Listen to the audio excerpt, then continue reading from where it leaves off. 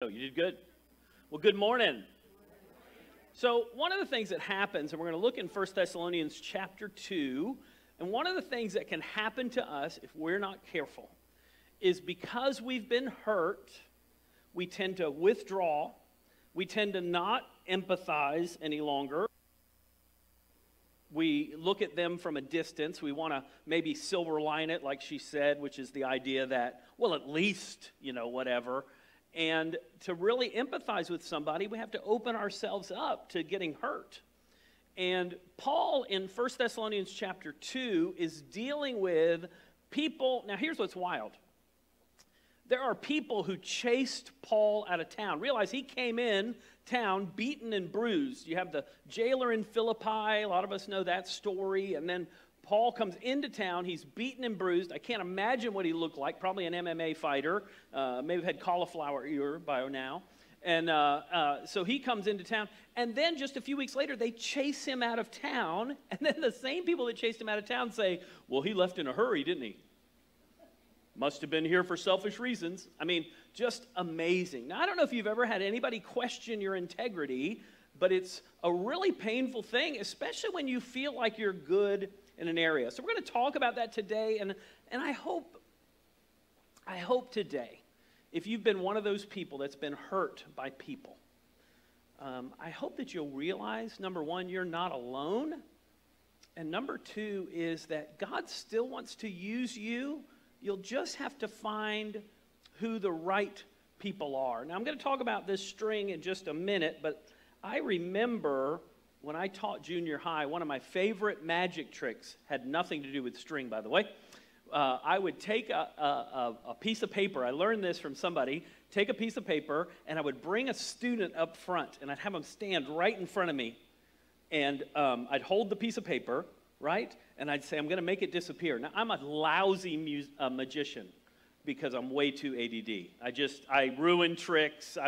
Okay. But anyway, but this was one of my favorites. And if you want to try this on grandkids, this one works really well on grandkids. You bring them really close to you, and you say, watch the paper, and you put it hand to hand to hand to hand to hand, and you do this back and forth, and at one point you throw it over their shoulder, right over their shoulder. They have no idea. And then you go like this, and and I would do this with junior high kids, and as long as the other students didn't say anything, I'd have 5 and 6 balls of paper right behind the student, which was awesome. It just got funnier and funnier as I did it. I know we don't embarrass kids anymore. It's just no fun anymore. It was fun back then. The reason I say that is this. Houdini, the last about 20 years of his life, made it one of his goals to disprove all of these fake seances that were going on. It became such a problem that he actually went to Congress and made a presentation to Congress to try to get them to pass a law. Because here's what he knew. He knew as a magician what was really going on. So he would visit these things. They even offered money at a few of these things for him to disprove them. And of course, he did over and over again. And he would look and say, there's a string. They're moving this way. They're shaking that tambourine in the dark and with the string.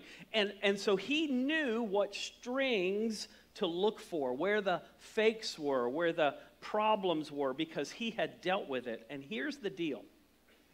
Paul in 1 Thessalonians chapter 2 is dealing with people saying, you're a trickster.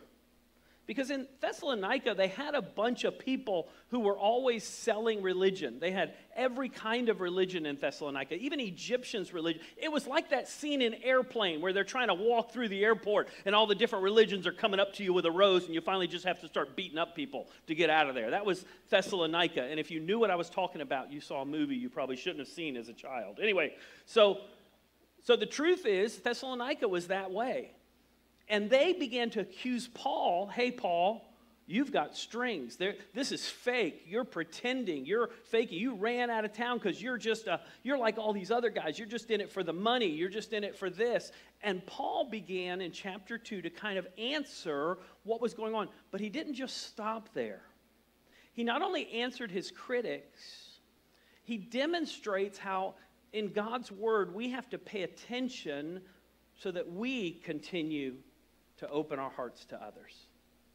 that we pay attention to, is there a person that's in our lives that has a string attached to them so that we don't accidentally open our hearts to the wrong people?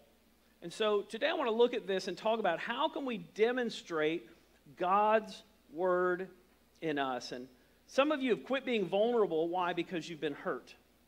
And today I'm going to give you insights. We're going to talk about being vulnerable, genuine and vulnerable, generous and caring, and grateful and hopeful. And I hope that you'll also understand how you can always go to God's word and say, what does the Bible say about that? So that you can check, is what this person's saying a trick?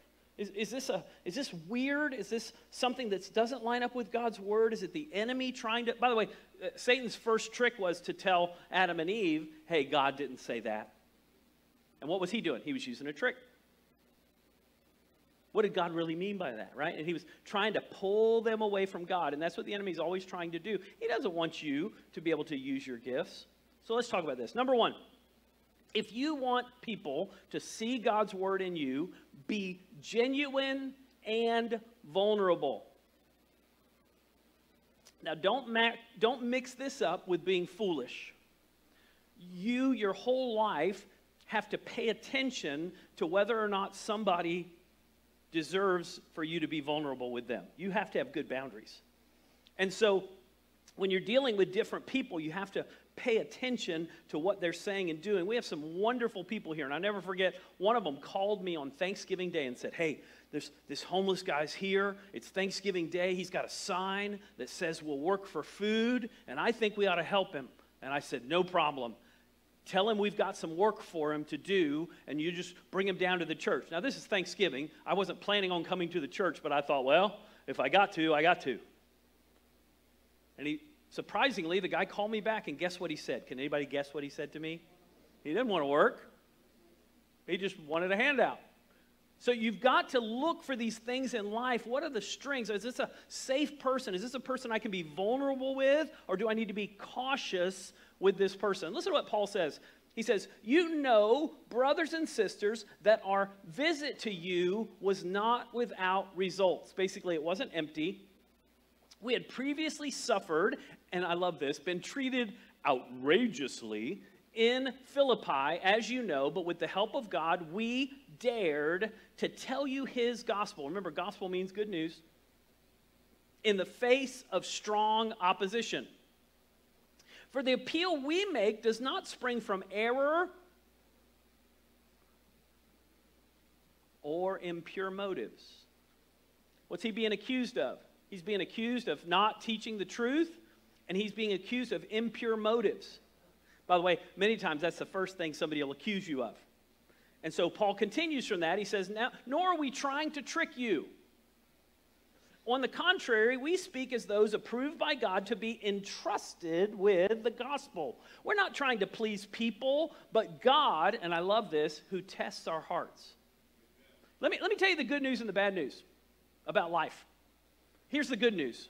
The good news, like when you make a mistake or you say something you didn't mean to say, you offended somebody you didn't mean to offend. So the good news is God knows your heart. Amen. But let me tell you the bad news. You ready for the bad news? God knows your heart. So that means that time that you smiled at somebody and you said just the right thing to them, and inside you were thinking, doofus. That time that you told your pastor, oh, I'd love to help you move. Just be honest. Go, I don't want to help you, but I'm gonna. Every once in a while I'll say to somebody, no, I want to help you move. Okay, I don't want to, but I'm gonna help you move. God knows your heart. He looks at our motives. He said, we never used flattery, nor did we put on a mask to cover up greed. God is our witness. We were not looking for praise from people, nor you or anyone else. As apostles of Christ, we could have asserted our authority. And I love that. Paul's like, if I wanted to, I could have just said, I saw Jesus, do what I tell you. But he said we didn't. Instead, we were like young children among you. By the way, this is also a caution to be careful when somebody says, God told me to tell you, because usually what they're trying to do is manipulate you. So just be really careful. I'm not saying that God can't do that, but be very careful when somebody says, God told me to tell you. And Harold Brantley taught me years ago what to say when somebody does that, because he said people would come up to him, he'd be sitting in the front row getting ready to speak, and somebody come up and go, Pastor, God told me to say something. And Harold would look at them and go, but he didn't tell me yet, so as soon as he tells me, I'll let you up there. And then he'd get up on the thing. Loved Harold, is awesome.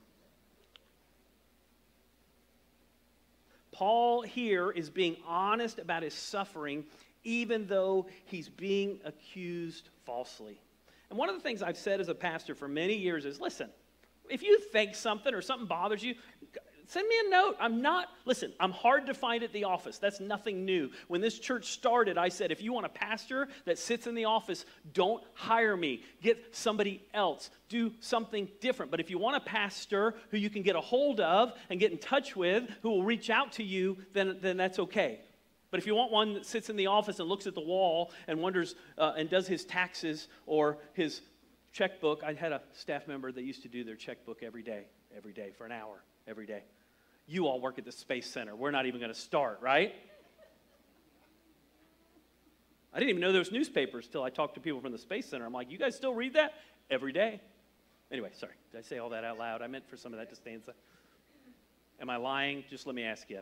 He don't know. Yeah, I got that. Don't ask, don't tell. Okay, gotcha.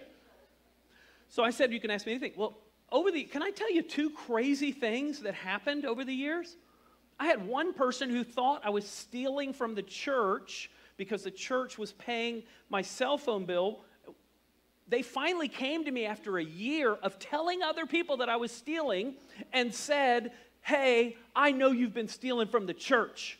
I saw the books. And I said, did you talk to our finance person? They said, no, but I know it because I saw the bill. I said, well, did you know that the church also gets a check from me every month? And the only reason why the church was paying my bill is because the church at that time could not get their own account. And I, out of the generosity of my heart, and would pay the church back for my part. Another person thought that the church paid for me to adopt my daughter. I have no idea why I have no idea why you even thought that. But all they would have had to do, you ready? Ask me. I'll tell you. I had a guy one time come to me, he goes, I don't think you should have a church cell phone. And my answer was very easy. I said, take it, please. Take it. By the way, he never asked me again about it because I told him, if you take it, you have to answer the phone. Just ask. And that's what Paul's saying. He's like, listen, if I had impure motives, I wouldn't be talking about this stuff. Now, Paul wasn't trying to push people away. Anybody who says don't ask questions is a problem. Anybody who says don't look behind the curtain, like Wizard of Oz, is a problem, right? It should be okay to ask questions. Listen to what 2 Corinthians 6:3 says. Paul says this, we put no stumbling block in anyone's path. Why? So our ministry will not be discredited. What was the enemy trying to do? Well, Paul was spreading God's word, the gospel, the good news about Jesus, and because it was beginning to spread, the enemies of Paul and the enemies of the church said, wait a second, he's messing up our business. Let's accuse him of what we actually do. And that's one of the things you'll find in life is that people will accuse you of what they're guilty of. Has that happened to you yet? If not, you're not old enough yet. You need to grow up, right? Because the truth is, people often accuse us of the very things that they do. And sometimes it's so funny, it's like, really? You're saying that? Interesting, right? C.S. Lewis said this, to love at all is to be vulnerable. Love anything, and your heart will certainly be wrung and possibly be broken. If you want to make sure of keeping it intact, you must give your heart to no one, not even an animal. Wrap it carefully around with hobbies and little luxuries. Avoid all entanglements. Lock it up safe. It will not be broken. It will be unbreakable, impenetrable, irredeemable. And some of you have been hurt, and you have so gone to protecting your heart that you never go out of your way for anybody because you don't want to be hurt. When you love people, you open yourself up to being vulnerable. When you open yourself up to being vulnerable, you open yourself up to being hurt. People will accuse you falsely. People will accuse you of things they're guilty of. But guess what? You're not doing it for people. Number 2, be generous and caring. One of our members came up to me right before church last night and said, I've been out of my house now for 4 months. We had a flood, and the insurance doesn't want to pay. It's a mess. That's such a shocker to me. And she said, somebody from the church came and said, 4 months is too long to not have a home-cooked meal. Would you please come over this week and let us cook a meal for you? Now, to you, that may not seem like a big deal. Like, what's the big deal? You know, you make, I don't know if it was pasta, but, you know, you make some food and give it to somebody. I mean, you had them over to the house now. You had to clean. That's big. That's big. For some of you, I get it, right? You're like, Pastor, don't come over. I'll meet you at a restaurant. It's fine, right? I get it. But the truth is, we think sometimes it's this huge act that we need to do. Caring and being generous is about paying attention to other people. It's about looking outside of yourself and saying, God, is there anybody that I need to bless and look for and go out of my way to empathize with, to care about? Listen, just as a nursing mother, Paul said, cares for her children, so we cared for you. There's a baby in the back, so cute. Ronnie, you're doing such a good job. She's still sleeping. I'm just going to stop the service for a minute. All right. Because we loved you so much, we were delighted, listen to this, to share with you not only the gospel of our God, but our lives as well. I love this. Surely you remember. And after we say that, we say, don't call me Shirley. You all knew that. Brothers and sisters, our toil and hardship. We work day and night in order not to be a burden to anyone while we preach the gospel to you. Basically, he was being accused of being selfish and self-centered. By the way, if you haven't been accused of being selfish and self-centered lately, you haven't helped anybody. You are witnesses, and so is God, of how holy, righteous, and blameless we were among you who believed. For you know we dealt with each of you as a father deals with his own children, encouraging, comforting, and listen to the last one carefully, urging you to live lives worthy of God. Basically, we got to step up, right? That last one. Who calls you into his kingdom and glory. In 2 Corinthians, Paul says this, we have spoken freely to you, Corinthians, and open wide our hearts to you. This is what I talk to the kids about. One of the things that you can do is teach your kids good boundaries. What does that mean? That means that you teach, and some of you didn't have good boundaries because you had parents that you were never allowed to say no to for anything. So you didn't learn good. You thought to say no was evil. We've got to teach our kids a good yes and a good no. Why? Because there's tricksters in the world. There's hurtful people in the world. There's people who will take advantage of you. There's people who are around you who you need to pay attention. Do they have false motives? Are they looking to trick? Have they tricked other people? Are they looking for things to do? And you pay attention to that. So you open your heart, but open your heart to the right people. So with that in mind, somebody sent me this list this week, and I thought, that's interesting. I think that'll go with my sermon. And here it is. It's 6 signs that you're in a cult. Thought you'd enjoy this. Here we go. Number 1, the leader is always right. I agree with that one. I don't know what's wrong with that. I think that's absolutely... By the way, if you can never question a leader, that's not a leader. You're in a cult. If you can't say, I'm not so sure about that one. If you can't say, I agree with 90% but not 10, if that 10 causes other people to go, how dare you, then you need to worry that you're in a cult. If they're asking you to drink Kool-Aid, okay, sorry. Maybe I should do a redneck list. Number 2, criticism of the leader or questions are called persecution. Anytime you question them, anytime you ask, oh, you're persecuting me. Number 3, anything the leader does is justified no matter how harmful. Well, they did that. They had a good reason. Really? Number 4, the leader is the only source of truth. Everyone else is lying. Don't believe those people. I know there's 400 of them, but don't believe any of them. Number 5, followers must be blindly devoted to the leader and never question him or her. That sounds like number 1, doesn't it? And then finally, the members will not recognize that they belong to a cult. So that makes it extra difficult. By the way, don't take this list to one of your family members and go, see? Okay, that doesn't work. And I don't know if any of you, I've had family in cult before, so that's fun. Right? This is why it's so important to go back to God's Word.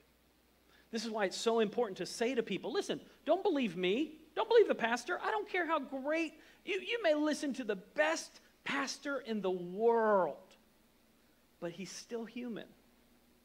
So even the person with the best motives doesn't always get their motives right. Do you? Haven't you ever been disappointed with yourself? Try to go on a diet, see what happens. Are Girl Scout cookies still on sale? You might be safe for a week. If not, I promise you, if you go on a Girl Scout free cookie diet, the next day Girl Scouts will show up at your house giving away whatever your favorite Girl Scout cookie is for free. That's just how life works. And so even ourselves, we have to say, God, would you forgive me? And go back to God's Word and say, what does God's Word say about it? What's the truth? What really matters? My favorite one recently is the TV preacher. And if you haven't seen this clip yet, Google it when you get home. I couldn't play it in church. It's just too insane. It's a TV preacher telling people that God wants to heal their baldness. That's where he starts. By the way, this guy has like 3 Learjets now or something crazy because God wanted him to get Learjets because, you know, you need one. Or 2 or 3, I don't know. But anyway, so he literally had people in church putting their hand on their head, and he yells, hair, with a country accent, by the way. And they, in the audience, all yell, hair. And you can see people and I'm thinking, oh, cult. I mean, I'd be more embarrassed by that than a toupee. Get a toupee, right? It's craziness. So be careful what you believe and what it's based on. Always go back and go, well, how does this compare to God's Word? And listen, I would do that with when you listen to a sermon here, please go back to God's Word and go, well, he missed it there. By the way, sometimes the next week I get up and go, by the way, what I said last week about this, kind of messed that one up. Number 3, be grateful and hopeful. You are not going to like this question that I'm going to ask you. Do you think more about the people you care about or the people you're mad at? As you go through your week, I want you to evaluate. Do I think more about the people I'm mad at? By the way, some of the people you're mad at, you don't even know. The news told you to be mad at them. Sports Center told you to be mad at them. That's the new thing. That used to not be true. But in the last 20 years, all of a sudden, Sports Center, I'm supposed to be mad at somebody, some coach who didn't follow the rules or stole somebody's playbook. Or I don't know. I'm like, well, what am I supposed to be mad at? I didn't even know about a playbook till Sports Center told me there was one. I'm like, oh. Do you think more about the people you care about and look for ways to care about them, or more about the things you're mad at? That will tell you whether or not you're being grateful and hopeful. Listen to what Paul says here. And here he is being accused of all kind of things. And he's an apostle. He could be like, you know what? You guys are a bunch of idiots. I'm never coming back there. Here's what he says. And we thank God continually because when you received the word of God, which you heard from us, you accepted it, not as human word, but as it actually is the word of God, which is indeed at work in you who believe. For you, brothers and sisters, became imitators of God's churches in Judea, which are in Christ Jesus. You suffered from your own people the same thing those churches suffered from the Jews who killed the Lord Jesus and the prophets who drove us out. Remember I told you what happened to Paul? They displease God and are hostile to everyone in their effort to keep us from speaking to the Gentiles so they may be saved. In this way, they heap up their sin to the limit. The wrath of God has come upon them at last. And then a few verses later, he says, for what is our hope, our joy, or the crown in which we will glory in the presence of our Lord Jesus when he comes? Is it not you? Indeed, you are our glory and joy. So Paul spends most of that chapter talking about these accusations and defending himself against false accusations. And then he says, but you know what the biggest deal is? What God's doing in you. I want to encourage you to look at your life and evaluate whether or not you've shut down because you've been hurt, and whether or not your focus is on anger and frustration more than it is on caring and being concerned for people. Are you noticing the people around you that are making a difference? I got a phone call yesterday, and this is what the guy said to me. Do you realize how awesome this member of your church is? I said, yeah, I think they're awesome. No, you have no idea. And I wanted to say, yeah, I do. I said, really? He said, yeah.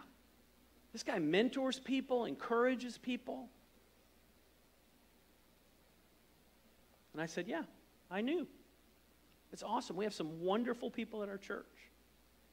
And Ernie, when they called about you the other day, I told him that you didn't have to pay them quite so much as to say, no, I'm just kidding. But it's true. They called just to tell me that. But let me tell you something about helping people. Last week I got to talk to an old friend who we were both at Park Avenue Baptist Church years ago when Peter Lord was the pastor.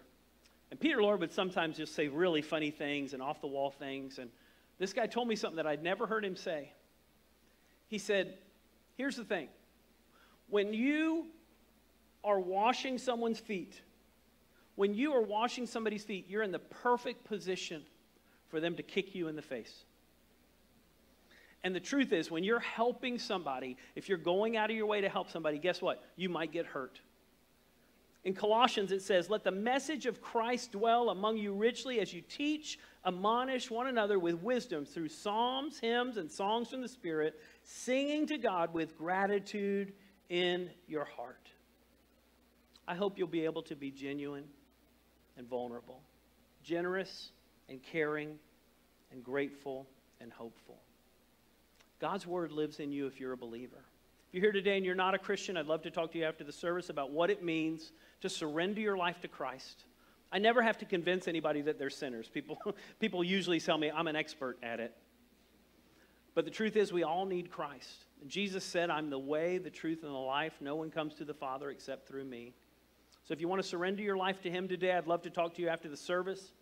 We could pray together. It's not a prayer that saves you. It's an attitude of your heart where you say, I surrender all. Jesus, I surrender my life to you and I follow you. I repent from where I've been going and I surrender to you. If you want to do that today, I'd love to talk to you after the service. You can do that before you leave. Maybe you're here today, you've been a Christian a long time, but the truth is lately you've been focused on the wrong things. Hey, we all do that. I do it all the time. And it's a matter of going back to God and going, God, you know what? Without your help, that's what I do. So give me your spirit, your strength. So maybe do that today. We're going to close in prayer and then have our time of giving. Would you join me as we pray? Father, thank you for this morning. Thank you for your word, your power, your strength, your love for us. Lord, in a world that's full of bitter, angry people, may we learn to be full of your love. Lord, protect us from those and make us aware of those who try to hurt us. Lord, help us to put up the right boundaries, to not open our hearts just to anyone. But Lord, I pray that that would not keep us from opening our hearts to the right people. Give us those opportunities to be generous and share with others. Bless each one here with your presence this morning. In Jesus' name, amen.